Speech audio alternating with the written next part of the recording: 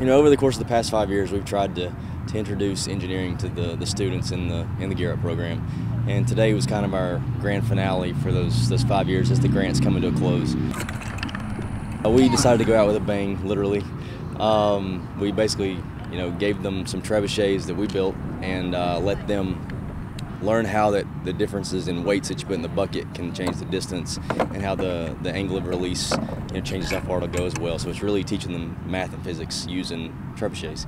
It's really cool because you get to meet a lot of cool engineers and people and really work with other people that you wouldn't normally work with, and you get to smash cantaloupes. The objective was for them to launch cantaloupes and hit field goals and potentially hit bullseyes behind the field goal post. This grant is made to create these programs, and our hopes is to be able to sustain that in the future. And that comes from private donations and corporate sponsors and things like that, because this is important for us, especially in science, technology, engineering, and math.